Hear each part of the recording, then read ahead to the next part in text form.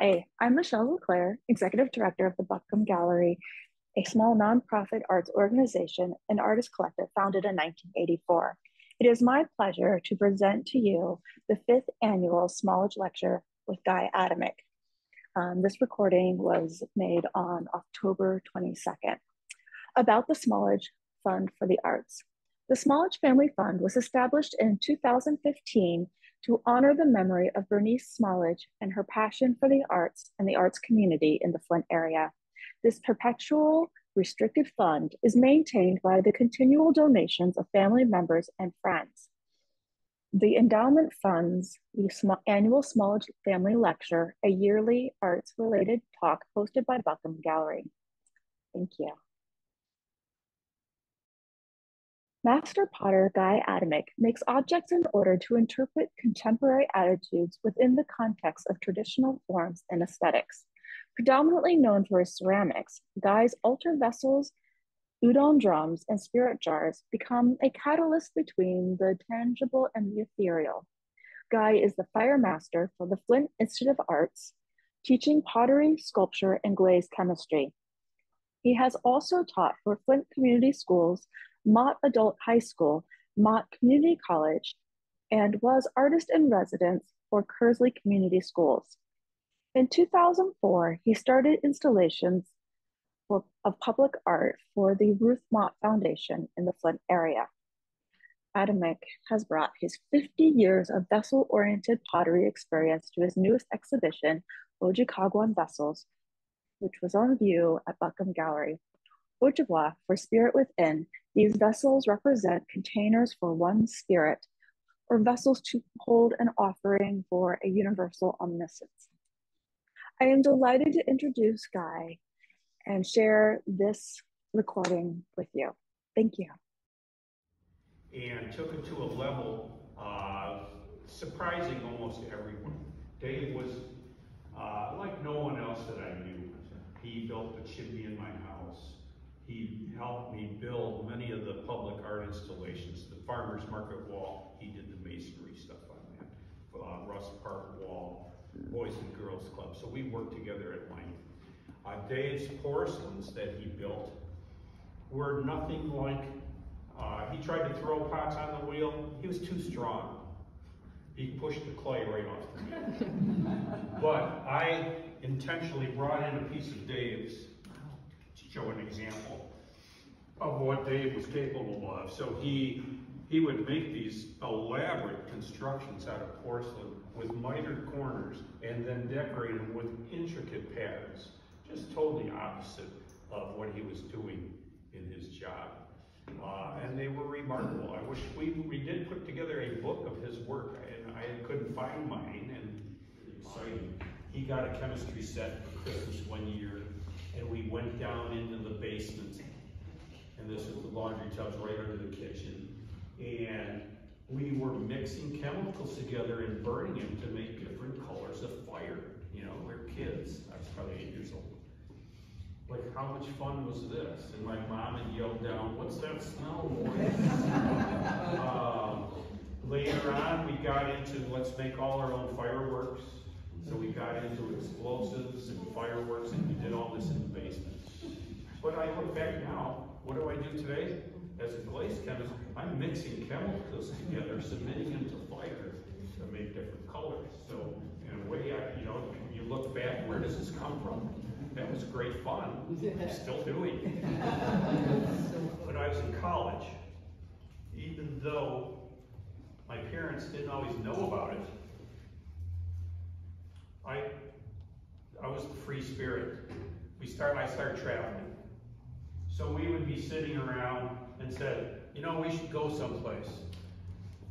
Let's go to California. And Steve and John say, okay. And we get in a car and drive to California. We would just do stuff like this. And yeah, my parents knew we were doing this. It's like, wait, we're paying for you to be in college and you're where?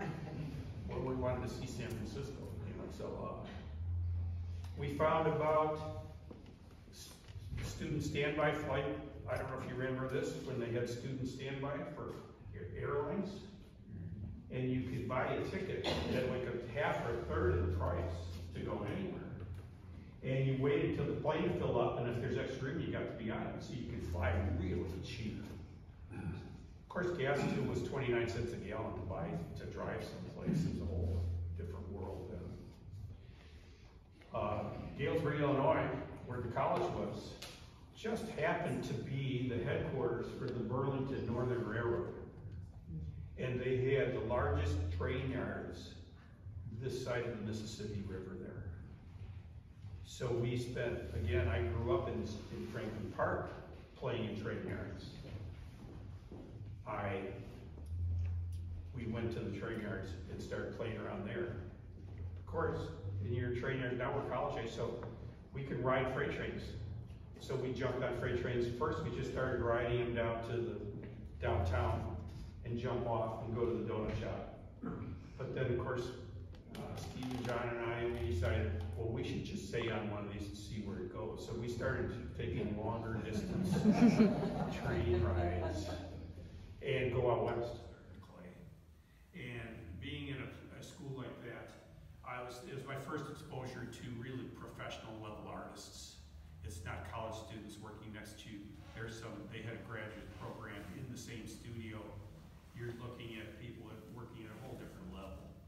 And you think you're pretty good at this. And then you go into there and you go, wow, I'm really not very good at this. There's some people who really know what they're doing here. And that's a very valuable experience. A much bigger pond you're in. Okay, at that point I finished college. I got accepted at a couple different places to go to grad school. My first choice was the University of Minnesota, and I was going to work with Warren McKenzie, who was the best functional potter in the country. And that's what I was doing. I was making functional pots. I actually went there to his house in Stillwater, Minnesota, and brought a box of pottery as a critique. Oh my God, I can imagine somebody doing that to me today. Here, what do you think? The nicest person, and he said, yes, we would let you in. You could go to school here. We'd love to have you. He said, we are moving the studio from one building to another building. This is not going to be the best year for you to be here. He was totally honest about it. He said, if you're accepted to Cranbrook, you should do that. And so that's how I wound up in Michigan at Cranbrook. So it's just by chance. You think about how this stuff happens, you know, something's just random, you know. Anyway, so I came into Cranbrook to check it out. I met a person there who was graduating. I said, hey, do you know any place, where do you live around here? I'm looking for a place to rent. And he told me about it. I wound up renting a house in Keego Harbor on Cass Lake, just by chance. And it was a really good deal because these people, he was a dentist, and this was his summer house on the lake. He only rented to Cranbrook students, and part of the deal is you had to leave artwork when you were done. Nice. It was a great deal. And it turned out the whole neighborhood was mostly Cranbrook students. It was a great place to live. So for 2 years when I was at Cranbrook, I lived there. And that was just luck. Again, luck has a lot to do with everything. Cranbrook was a unique experience. You're exposed to top artists. There's quality everywhere. There's quality expected. It was not a school that you're going to teach technique. You're expected to already know all that. Here's your studio. You got an individual room as a studio. There's all the materials in that room. There's the kilns. Show up in 3 weeks, we'll have a critique. It's like, oh, you know, you're not going to, it's totally up to you. 15 students in the clay department. Richard DeVore was the instructor.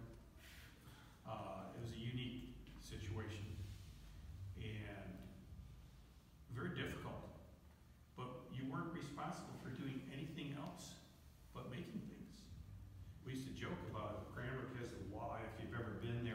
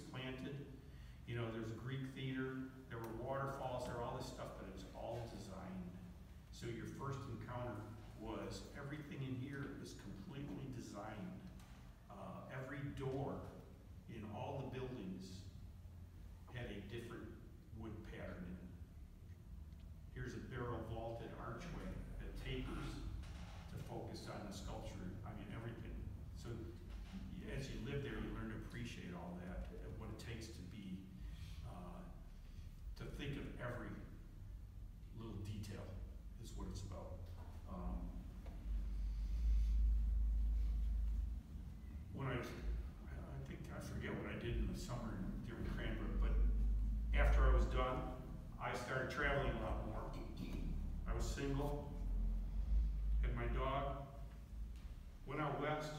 My friend who started me in pottery, Doug Shunem, I helped him build his house. He bought an old settlement house from the area that was built in 1890. Ever been to Flint? I was working for Flint schools. I'll never forget driving to Flint the first time. Drove down Saginaw Street. Like, well, where's the rest of it? Downtown's like 3 blocks long. It was like, I was used to a bigger city. And Flint is, you know, and I'm still here. What year was that? That would have been 1975. Yes. Yeah, feel free to ask questions. I mean, this could be informal. I just assumed it was. Working for Flint Community Schools, I was teaching 12 classes a week and doing all the firing. Classes then were sponsored by the Mott Foundation, which they eventually pulled out of. The classes cost, well, you were probably in those, John, $19 and $6 for materials. For $25, you could take a clay class. And they were just booming. I mean, there were lots of students. We had one gas kiln to use for all those people. I would do a bisque in the gas kiln, and then 2 lace furnaces, and then a bisque for hundreds of people. Yeah, it was really a lot of work. It was kind of crazy amount of work. My boss is John Nash from Flint Schools. John was a great person. I love John as a person. He was a totally ineffective administrator.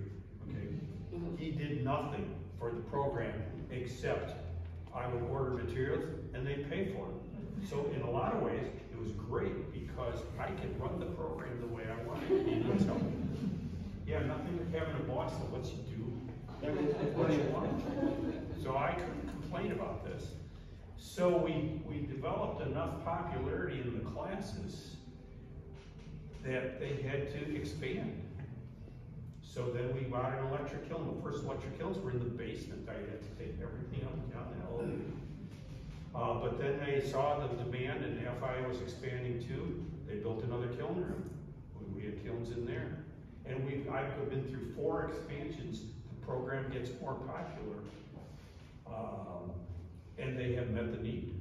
So I admire that. Where all this comes from. The pots you see here are just the moment in time. It's all in the last, this was all made last 2-3 months. It's all new work. And if I have a show, I always try and do that. I don't want to show old stuff. It's going to be where my head is at right now. When I got on it, it's always evolving. It should never stop. When I got out of Cranbrook, I was making these pieces. My whole thing in Cranbrook was experimenting with clay bodies. And I started using a salt kiln to fire at a low temperature.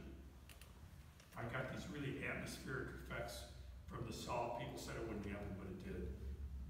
The salt was still vaporizing even at temperature, and they looked, well, it's hard to describe things. They looked like they've been buried for 1,000 years and dug up. I have placed some books over there that I find inspirational. Mingei Chinese, 13,000 to 500 BC, pots from that era. Those are the kind of surfaces I was attracted to.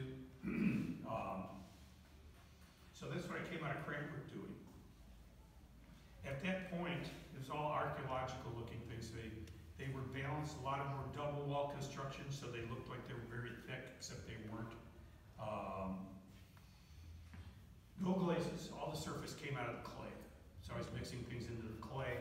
I was burying them in a wood kiln in ashes and rags that saturated in soluble salts to get all these atmospheric kind of surfaces on them. Those were I started showing those at Yaw Gallery, Key Gallery in San Francisco, Exhibit A in Chicago. They were very successful. Nancy Yaw in Birmingham loved these pieces. She actually had openings, receptions at her house, the big house in West Bloomfield, and flew in collectors in their private jets. So I see all this happening. It's like, then you have another show, and the stuff doesn't sell as well. pressure from these gallery owners. It's like, maybe you should do this. It's like, I don't want to do that. So it was a point in my life where I made a decision that a lot of people would say is questionable. Do I want to be famous? A big name potter like Peter Voulkos. You could be the most famous potter, Bernard Leach, Peter Voulkos, Soji Yamada. How many people have ever heard of you? Only a very small community are going to know who you are. Or do I stay in Flint and keep it all local, where I can make a much larger impact? And that's what I did. I pulled everything out of the galleries. I made functional pots. I remember doing art fairs in Chicago and thinking, boy, I never want to do this again. This is not fun. I know you've done art fairs, many of you have done art fairs. It's the worst thing you can do for your own art. All the worst stuff sells first. The best stuff that you like is sitting there. It rains outside, nobody buys anything. You spend a lot of time and effort, and it's just not worth it. I remember the last art fair I did, I just took everything off the table, left it in the grass, and just left it there. It's like, I never want to see these pieces. I stopped doing that. Okay, so I'm teaching. The Art Institute kept growing. I got involved with Buckham Gallery. There's a place to show.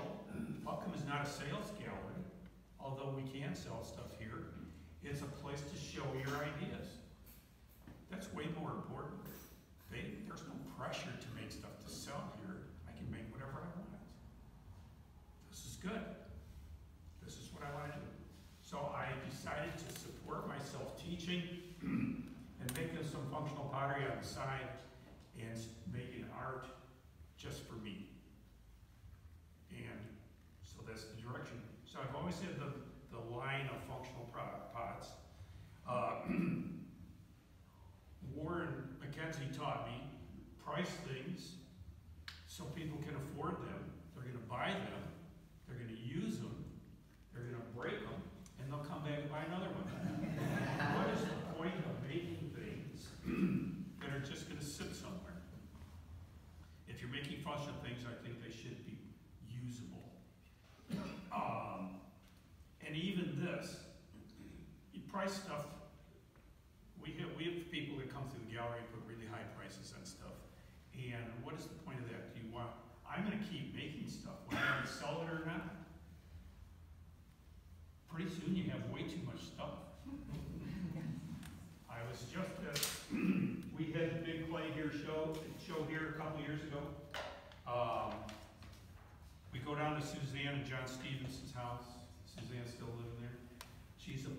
Suzanne's work is well known, world class. She taught at Eastern Michigan University.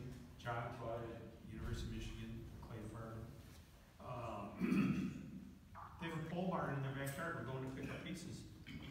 She probably has 5,000 pieces in a barn in the backyard. She's in her 80s. What's going to happen with that stuff? I don't want to leave that behind. I would just as soon have somebody enjoy it.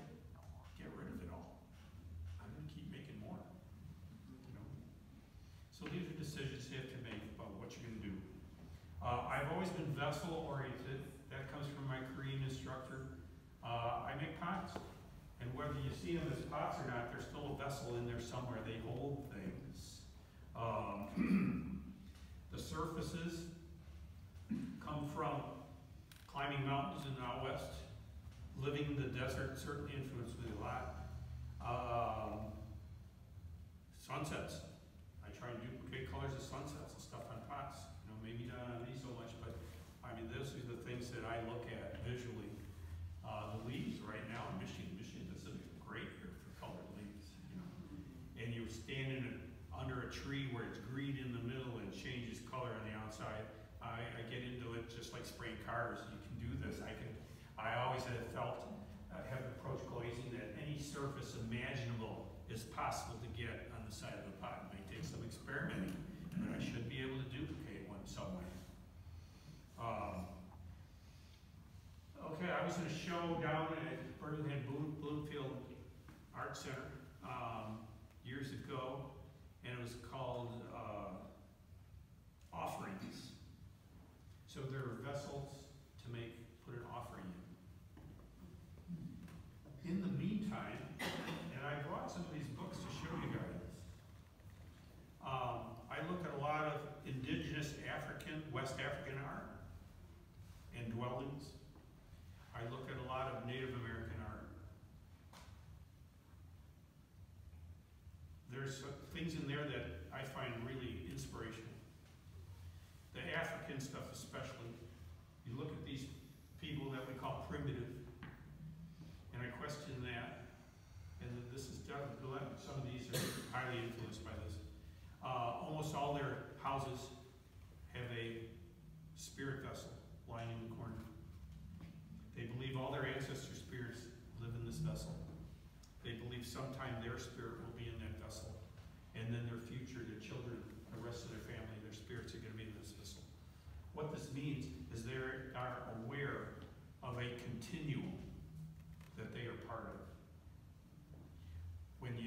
My experience of seeing stuff like this is we are here for just a tiny instant compared to geologic time.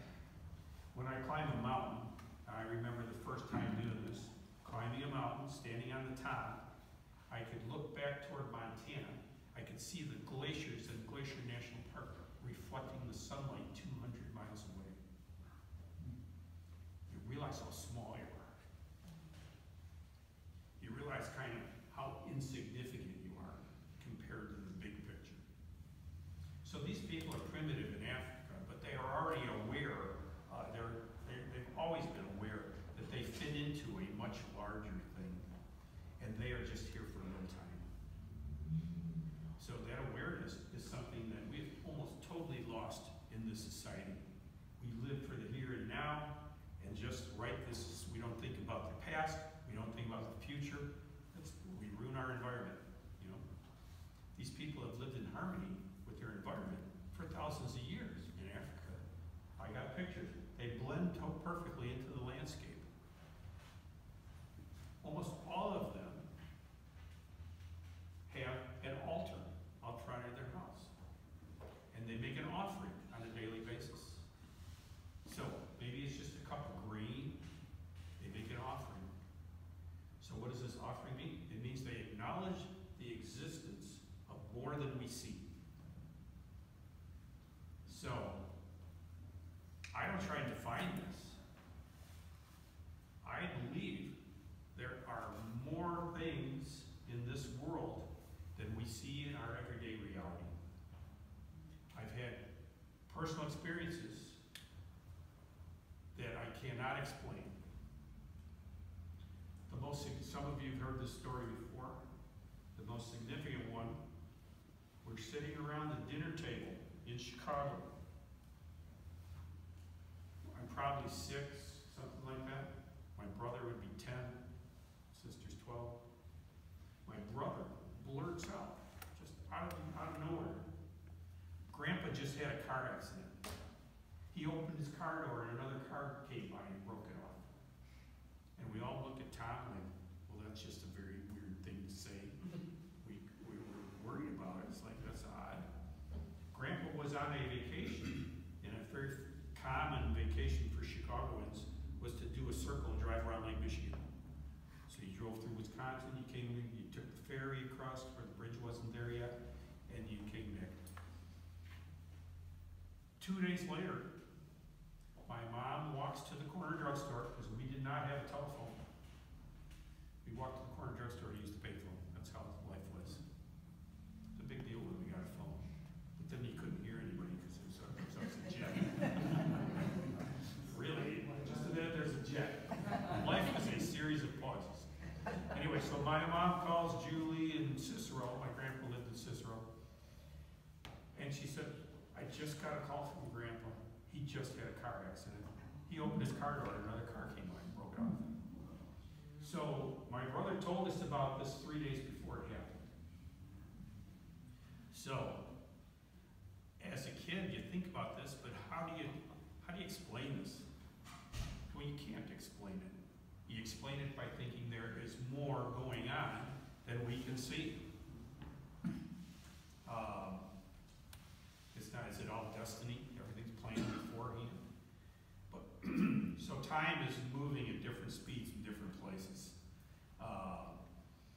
These pots I'm making, especially the big flat disc pieces, this is where it comes from. I see those as altar vessels.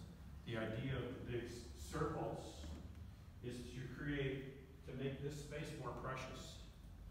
So now you've got this, it's focusing the energy into these interiors. When you put something in there, even if it's conceptual, just thinking about putting something in there, you're acknowledging the existence that there's more. You're making an offering. This is what these pots for me are about. I don't try and define this. I don't want to go into religion or anything else. Like she said, I call it a universal omniscience. There is more than we are aware of. I've had other experiences. When my dad passed away, I remember my wife was upstairs in the house in Chicago. Christopher was a little baby, and something woke Angie up. She said, something tapped me on the shoulder. I thought, first it could be Christopher, but then he was too little to move. It's a baby. And she said, I knew instantly, it was your dad.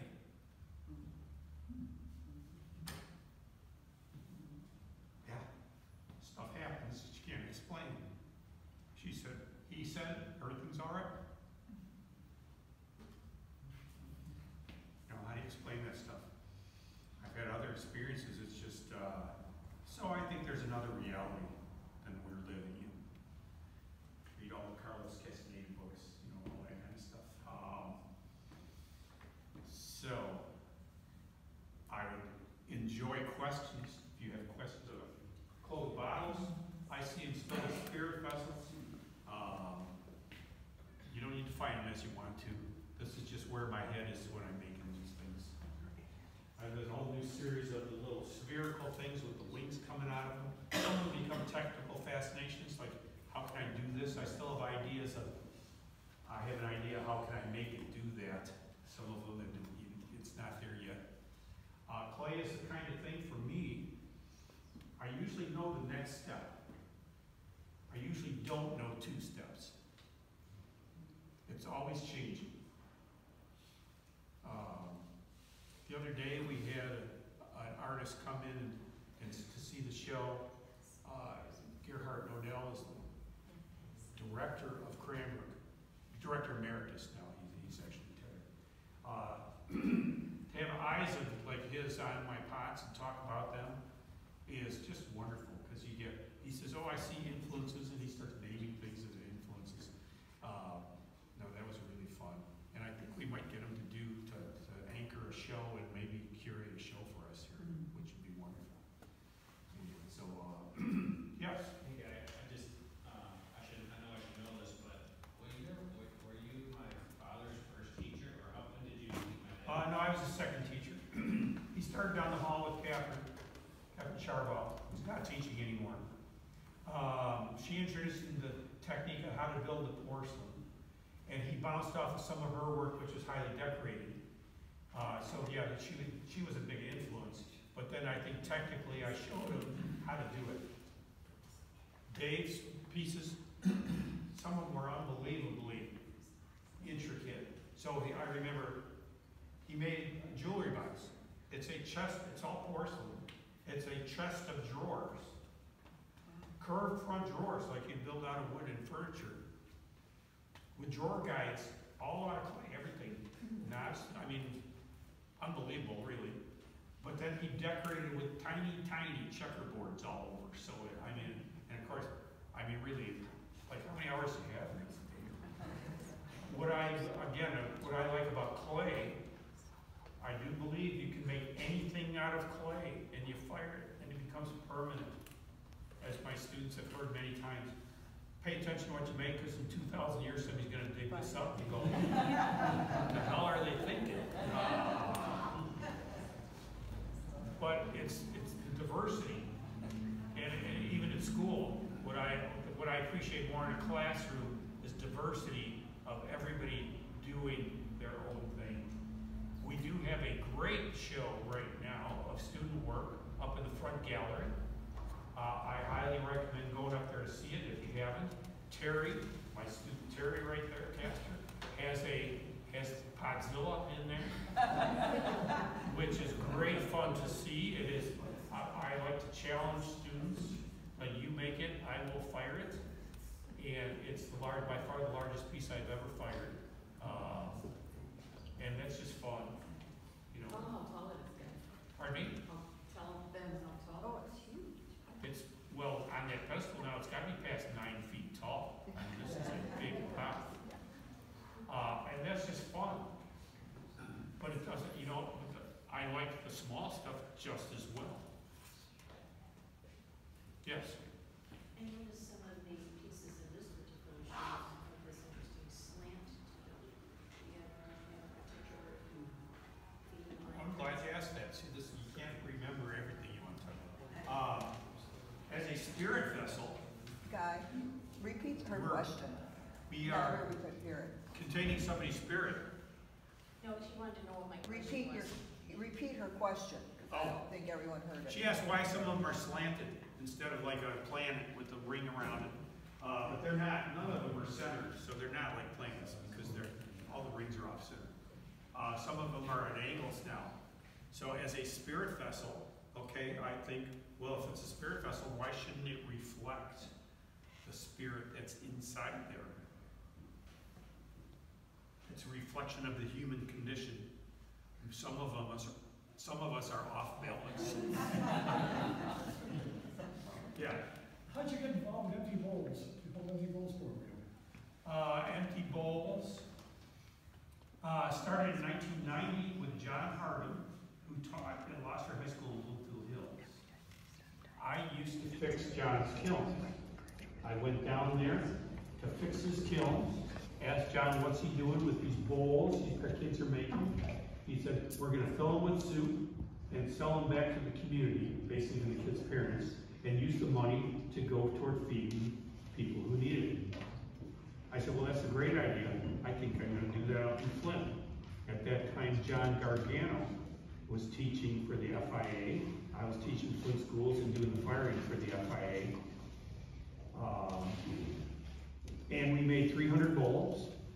We brought them down to the Methodist church, used their kitchen to make soup, and we sold them all. Well, we did that for 2 years, I think, at the church. We decided at that point, I don't want to spend my time making soup. I'm not a soup maker.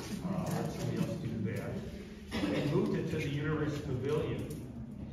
And instead of making soup, we had everybody get a coupon, good for food at any event, so there'd be a symbol of food in your bowl. We made 500 bowls. Then we had meetings. I let the Greater Flint Arts Council, Craig Taylor, kind of took over the logistics of running it. And that was successful, but we usually stalled out at about $7,000 a year. I took the money and split it between the food bank and the women's shelter. So we started the women's shelter. So that was my choice of what to do. Greg, it wasn't growing. It was just kind of stagnant. We did the same thing for many years. Food bank approached me, like maybe we could do this event at the food bank. This was before they had the new building. We moved it over there, and in the first year we doubled the money we made. So I said, well, I'll make 1,000 bowls. What the hell, you know? Then it grew again. We made, so it worked up to making 2,000 bowls a year. It went from like $15,000 to then I just got a report from them. 2016, it was $21,000, then it was $24,000, then it was $25,000. Every year we set a record. The pandemic set us back, but 2 years ago, we made like almost $50,000 because we got a major donation from a credit union, and we did a drive-through event. Last year it was $41,000 because that was again an in-person event. This year was fantastic. Everyone was really thrilled. We just got the numbers back from that. We set a new record, 68